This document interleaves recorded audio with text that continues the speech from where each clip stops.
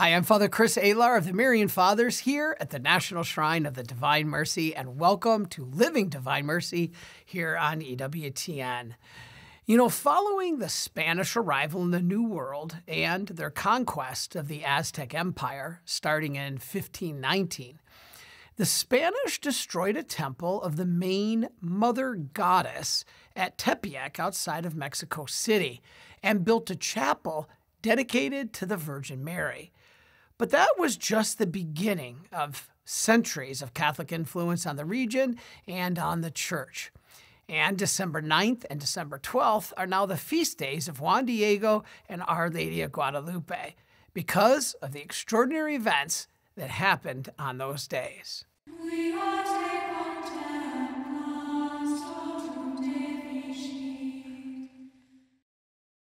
On December 9th, 1531, shortly after the beginning of the Protestant Reformation in Europe, Juan Diego, a pleasant peasant, was going to the chapel and passed Tepeyac Hill in modern-day Mexico City, as we said.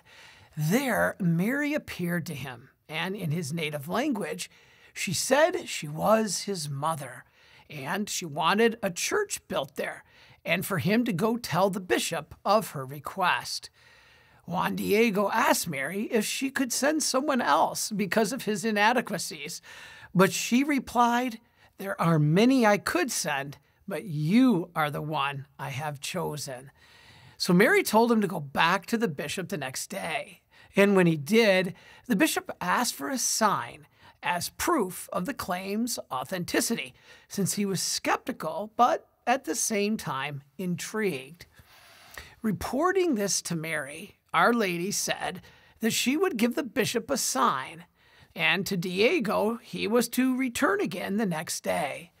However, Diego did not return for 2 more days because his uncle became ill, and he went to find a priest. Now, trying to avoid the lady, he tried to go another route around the hill, but Mary saw him. You know, can you imagine trying to hide or run from your own mother?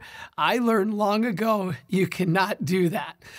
So once Mary saw Juan Diego, she said to him, "Your uncle will be fine. There is no need for a priest.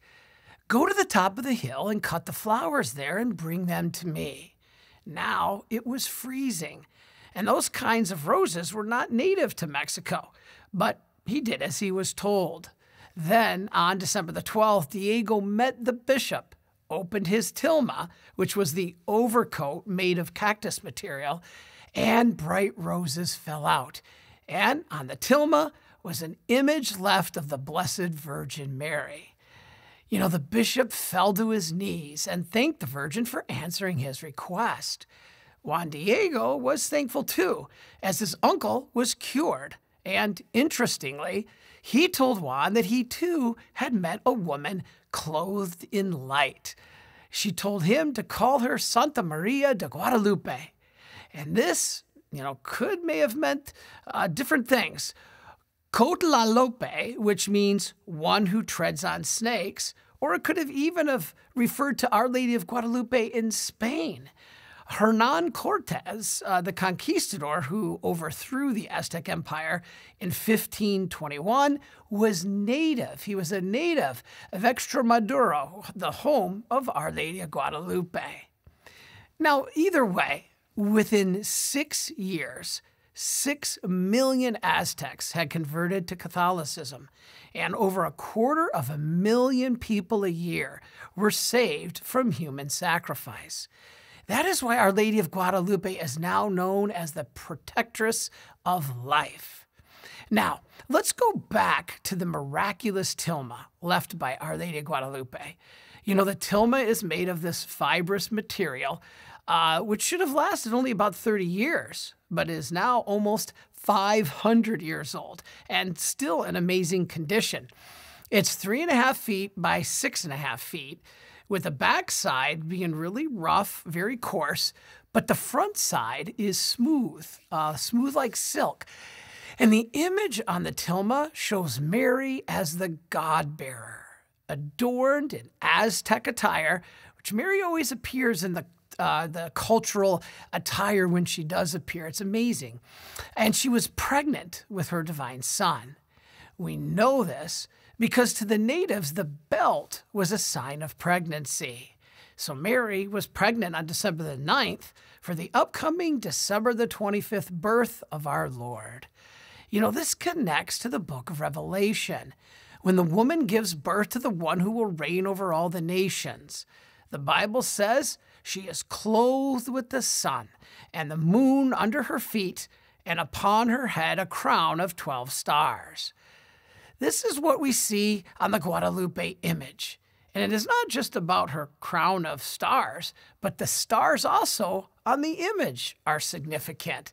You know, there are 22 stars on the right and 26 stars on the left, which actually show the constellations that were in the sky on December the 12th, 1531.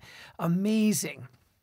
And in one of the most incredible aspects to me, a scientist in Mexico discovered that when the position of the stars on the tilma were laid out and graphed, it appeared that they were in the position of musical notes. And when those notes were composed and put to music and played, the music was heavenly and angelic.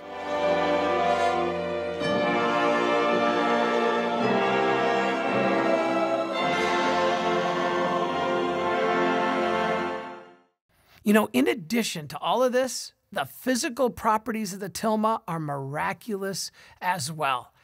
The original artwork has neither cracked nor flaked, while later editions, such as the gold leaf, the silver plating, the moon, etc., they have shown serious signs of wear, if not completely deteriorated.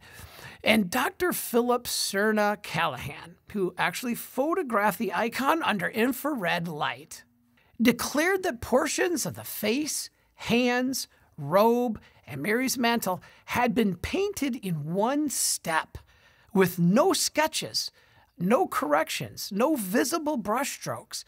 This is amazing, yet experts cannot find any paint on the image. And incredibly, the color is not of the color spectrum known to man, meaning it's its own unique color, completely unknown. And these color fibers, these colors actually, they float 1/100th of an inch above the fiber. They are not soaked into it. They're not soaked into the material as it would be if it were a painting. Then there is the miracle or the miraculous eyes, okay, of the image, Mary's eyes. In the reflection of Our Lady's eyes, images of all the people present when the tilma was first revealed before the bishop in 1531 can be seen. And you know, some even claim that heartbeats can be detected when a stethoscope is held up to the womb of Mary on the image, but that has never been fully verified.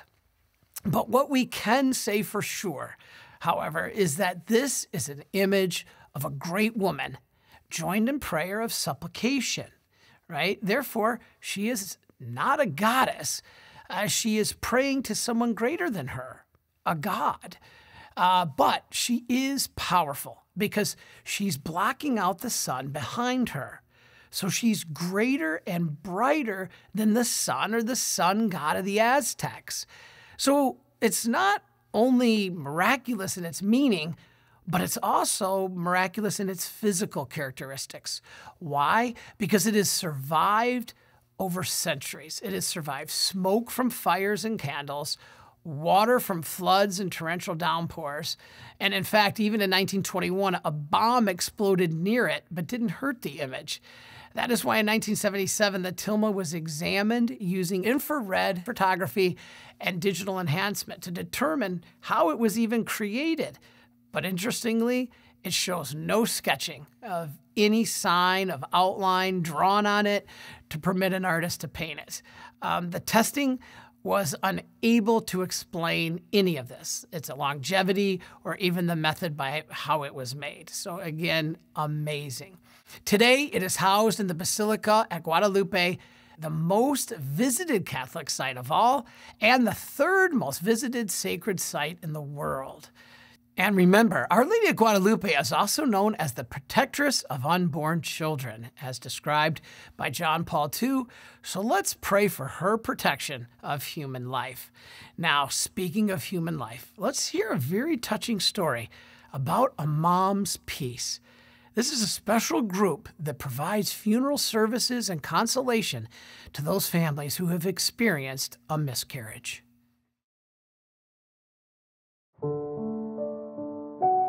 In 2014, Cara Palladino was anticipating the birth of her 7th child. She and her husband were at a routine ultrasound appointment at their hospital in Fairfax, Virginia. They chose the hospital because of its well-known and respected maternity program for families. They were excited about welcoming their baby into the world. But Cara's worst nightmare was about to come true. During the ultrasound, she and her husband learned that their baby, Frances Josephine, had died. I prayed my entire life that God would not ask me to bury a baby. This is a different kind of grief. This is mourning my unborn child that I didn't get to know anything about. I had 6 children at home. I had complicated pregnancies, but all of my babies lived. We were invested in that pregnancy from the moment we learned that we were pregnant, and now all of a sudden, the baby is gone. Hospitals, funeral homes, and cemeteries had a good handle on infant loss, but burial plans for miscarried or stillborn babies were not available. So Cara and her husband, strong in their Catholic faith, were left with the burden of how they would provide a proper burial for their baby and heal from the intense grief. I wanted something more intimate, something that was of our faith. And so I called the church because I was just sure that the church had a plan for this, and found out that they did not. Too often, when a mother finds out that she has lost her baby, there is not a support system in place for her. She doesn't know what to do. It was at that point Cara realized that God was asking her to serve him by advocating for women just like her. Through me, God started A Mom's Peace, an apostolate for mothers of miscarried and stillborn babies. Colleen Sullivan and her husband have been blessed with 3 happy, healthy children, but unfortunately, they have had to endure the pain of miscarriage 5 times. A Mom's Peace was a critical safety net of support during those dark days. I was in shock and disbelief. The next question was, what do I do next? Who do I call, and where do I lay my child's remains to rest? I placed a phone call to A Mom's Peace. Someone had told me about this wonderful organization that would help you in the wake of a loss. There were churches that couldn't help me. There were cemeteries who weren't available to offer me a tiny plot for my child. Cara has held me through tears and losing children. She has got down on her hands and knees and dug one of my baby's graves with me in the dead heat of August.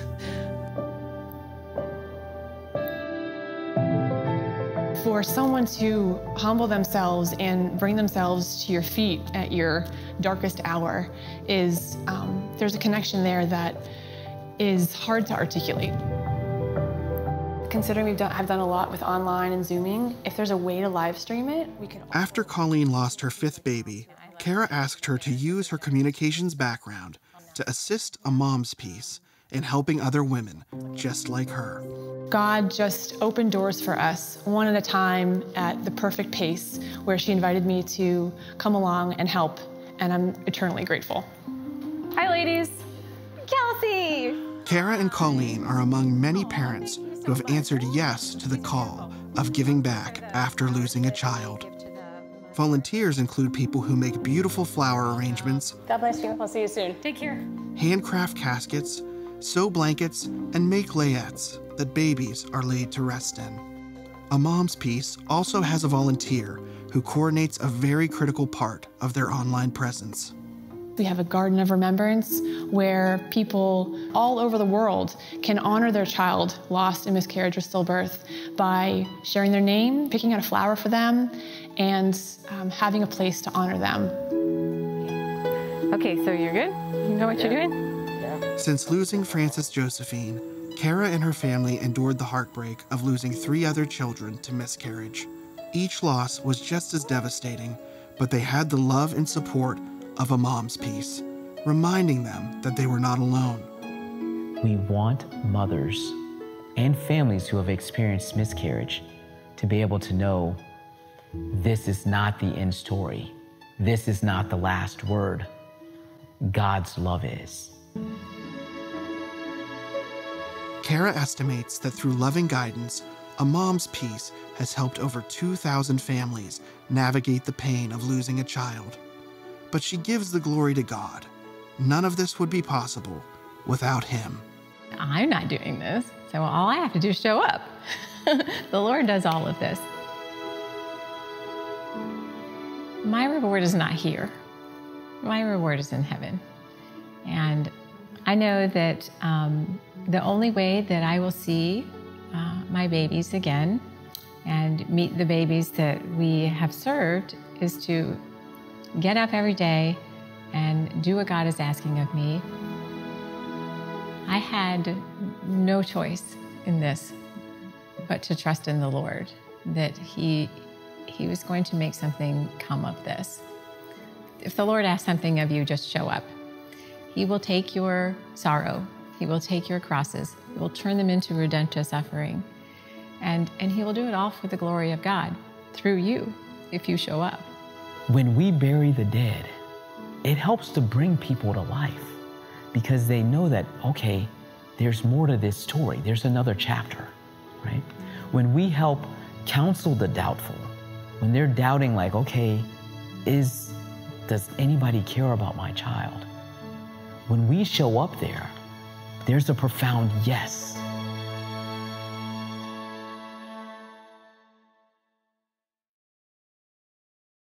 What a moving piece about a great group of people who help these mothers going through a difficult time. You know, Mary is our ultimate mother. So let us hear now in Scripture from Father Matthew Tomany about the time Mary learned she was to be the Mother of God.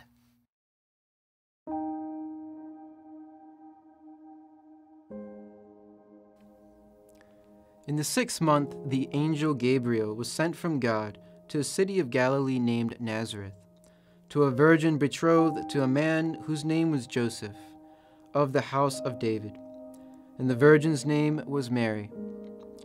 And he came to her and said, "Hail, full of grace, the Lord is with you." But she was greatly troubled at the saying, and considered in her mind what sort of greeting this might be. And the angel said to her, "Do not be afraid, Mary, for you have found favor with God. And behold, you will conceive in your womb and bear a son, and you shall call his name Jesus. He will be great and will be called the Son of the Most High, and the Lord God will give to him the throne of his father David. And he will reign over the house of Jacob forever, and of his kingdom there will be no end." And Mary said to the angel, "How can this be, since I have no husband?" And the angel said to her, "The Holy Spirit will come upon you, and the power of the Most High will overshadow you. Therefore the child to be born will be called Holy, the Son of God. And behold, your kinswoman Elizabeth in her old age has also conceived a son, and this is the 6th month with her, who was called barren. For with God nothing will be impossible." And Mary said, "Behold, I am the handmaid of the Lord. Let it be to me according to your word." And the angel departed from her. At the Annunciation, Mary receives the Christ child into the world. Through her unconditional yes, fiat, to God, the divine plan for our salvation takes shape. Because of Mary's fiat, Saint Bernard of Clairvaux calls her the aqueduct of all the graces of God to human hearts. He writes, "Receiving the fullness of the fountain from the Father's heart, Mary has passed it on to us, at least insofar as we can contain it. He praises Mary for the fervor of her devotion and the purity of her prayer. We can trust in Mary's prayers for us and imitate her devotion. St. Bernard prays, "Mother of life, Mother of our salvation, through you let us have access to your Son, so that through you he may receive us, he who was given to us through you." He adds, "Such is the will of God, who would have us obtain everything through her hands." Let us then ask Mary for the grace to say yes to God.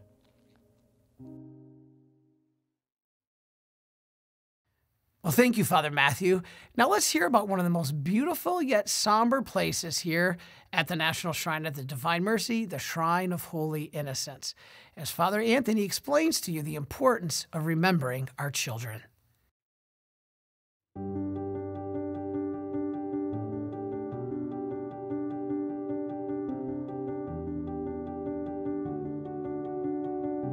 Well, the idea was, actually went back to 2007. We were doing Rachel's Vineyard retreats here, and then we were building the outdoor shrine in 2008.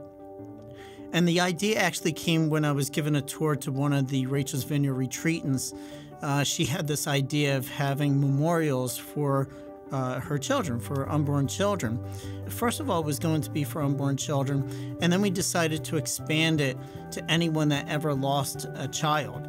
And then we put the idea together in the Shrine of the Holy Innocents, where we put a lot of dynamics that involve all the senses to help both men and women to heal from a loss of a child. And so we expanded it to not only unborn children, but to miscarriages, to stillborns, to people that have lost babies outside the womb, people that have lost children, parents that have lost children, or relatives that are grieving. So it's really a shrine to help people to find hope, to find healing, to also have their child's name put on a plaque there, and to surrender, themselves and their grief to the Lord.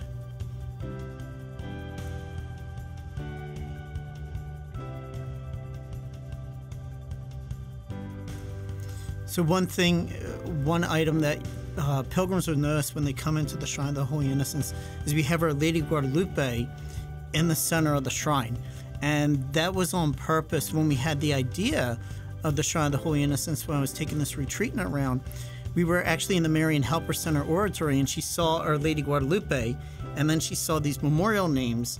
And that's where she said, why don't you have memorials for our children? So that was kind of an inspiration that actually came from the Marian Helper Center oratory to have Our Lady Guadalupe in the center. But we want Our Lady Guadalupe in the center because she's the patroness of life. And on the image of Our Lady Guadalupe, there's a sash, there's like a black sash that comes down. And actually the Native American women at that time would wear a belt. When they would get pregnant, they would wear a belt. And then as their belly would grow in the pregnancy, the belt would go higher and higher and higher.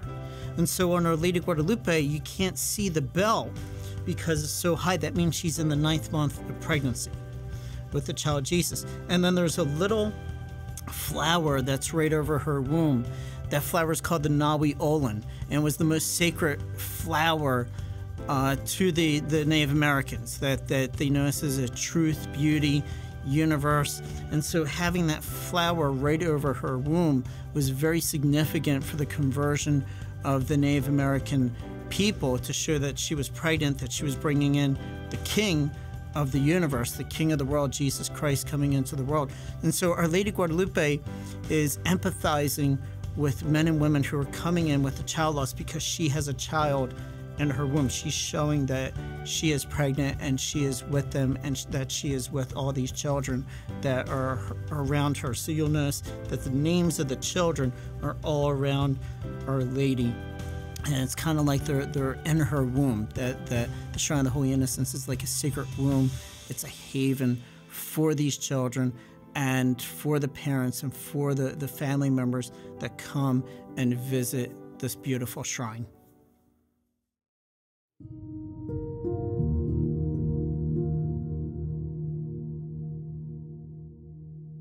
Before Holy Communion, I saw the Blessed Mother, inconceivably beautiful.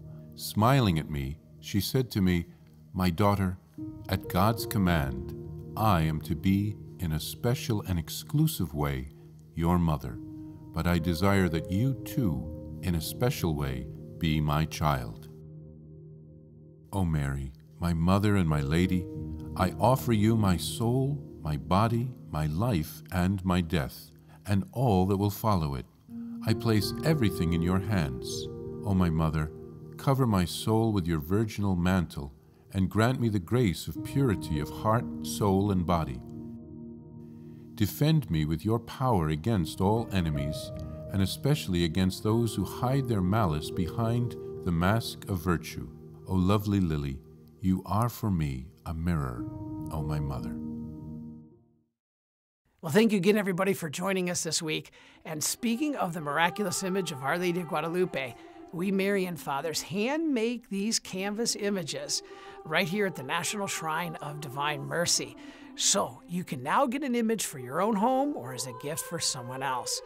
The information is there on your screen, so please visit divinemercyart.org and bring Our Lady of Guadalupe home. And please join us next week as we talk about Christmas traditions like Christmas tree and Santa Claus and how they really came to be based on our faith.